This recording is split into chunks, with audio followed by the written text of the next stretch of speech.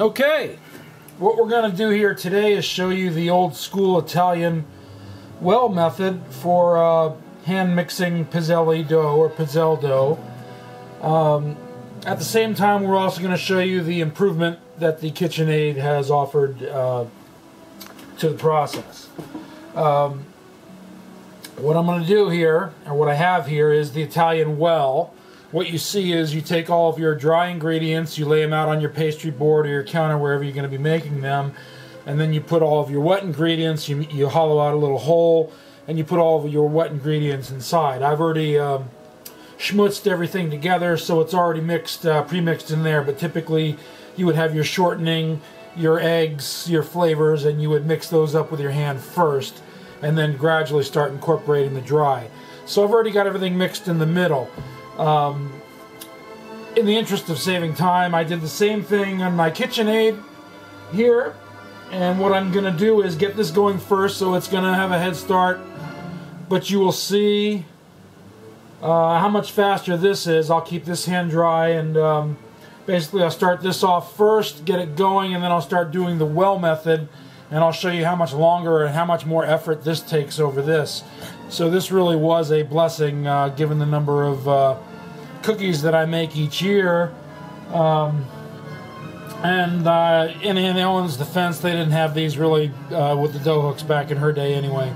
So anyway, let's get going. We have the nutcracker in the background. You probably won't be able to hear it over the mixer, but the mixer won't be going too long. So once again, to do the dough in the mixer, you get everything blended, and then you go to a 2 setting, and you put in your, you just gradually start putting in your flour and all of your dry ingredients. It's very similar to what this is doing right here, but just kind of opposite. So you're just gradually mixing in your flour.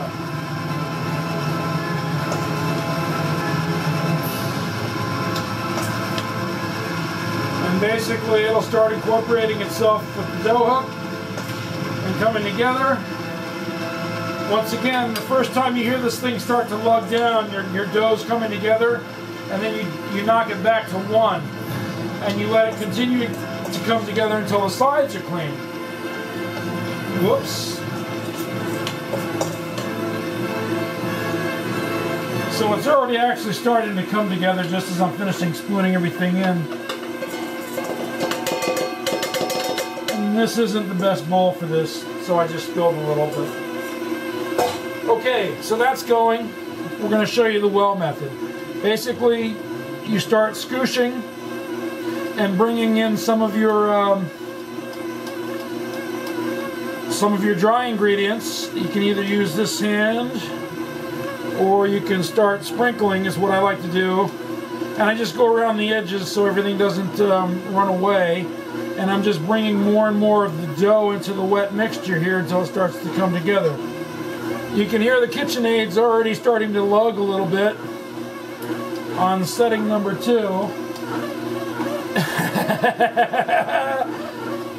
Okay, so that's pretty much come together already. So we're going to set it down to 1, which I just did, and we're going to let it come together fully until the sides are clean. And what I'm doing here is I'm keeping one hand dry and one hand wet, and I'm starting to smooch everything together. That's still coming together there.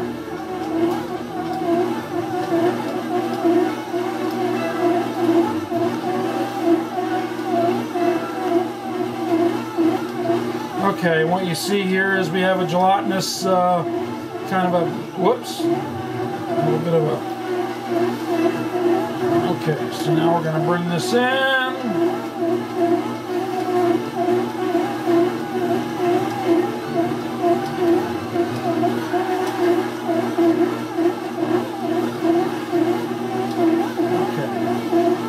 Okay. So I can show you right here. We'll stop that and start this. What we have is a very nice ball of dough. all together, all mixed up. That was what, a couple of minutes?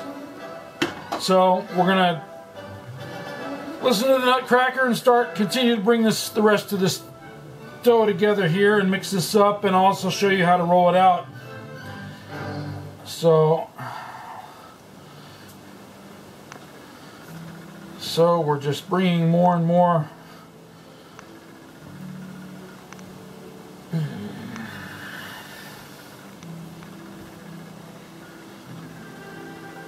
And we just start bringing it all together.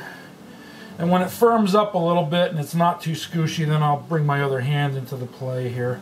But right now we're just bringing all of the wet and dry together, and it's starting to take form a little bit more. And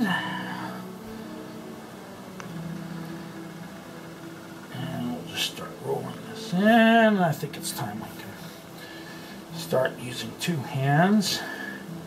Clean off that one hand.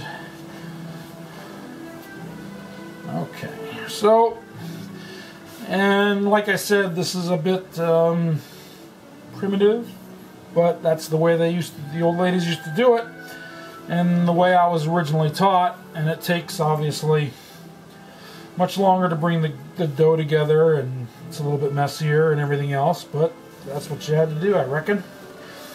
So we just keep bringing the dough together and listen to the nutcracker. Pas de deux. And our dough is starting to now come together. So basically, pastry board, you need a pretty good sized one based on the size of the recipe. I just shared a YouTube video actually from some lady and her family in Italy, I believe Abruzzi somewhere, and she had a much smaller recipe, it appeared to be. But this is the recipe that Aunt Helen used and worked by hand, and remember, she was only about 4'11". So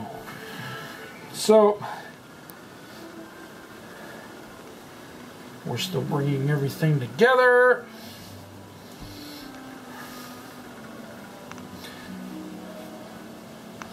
And we've got a little bit of a mess, which is why I don't do this anymore.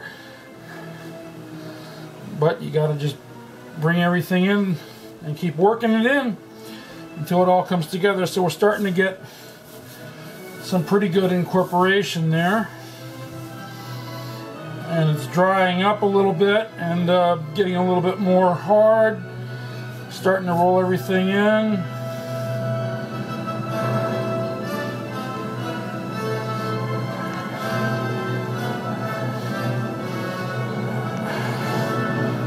So we're still working the dough. This is like John Henry versus the steam engine, and the steam engine pretty much kicked his butt.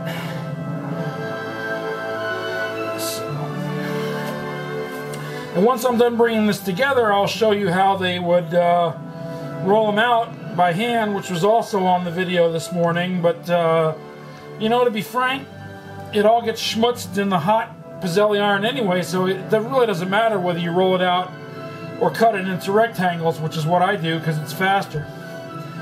When I first did this, it took me, what, 20 minutes or so to mix, to get all of the ingredients, mix them together by hand,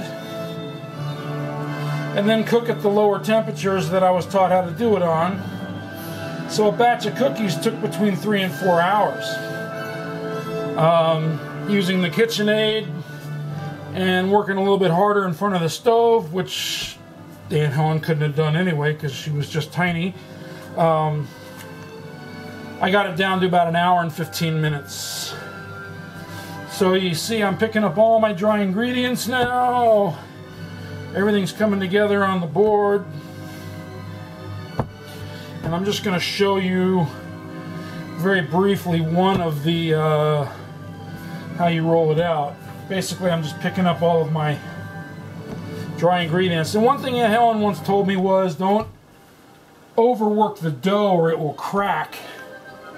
And I've seen that once or twice, but basically what I do is I substitute some of my dry flavorings for liquid form, so it makes the dough a little bit easier to work.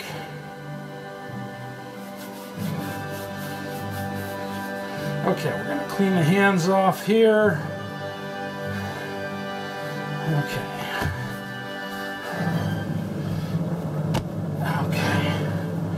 So, this is like the sides of the bowl coming clean, which was several minutes ago. I'll pick up a little bit of that too. Okay. Okay, we've got everything collected.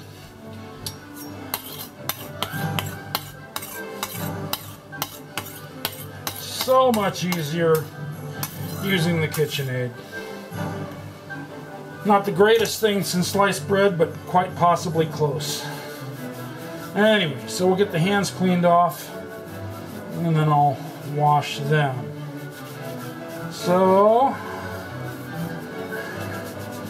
okay, we got all our stuff off of the hands, and I'm sure that there are people that can do this much better than I can, but I haven't done it in years because you don't need to. Okay. So this is my ball of dough that I've hand formed.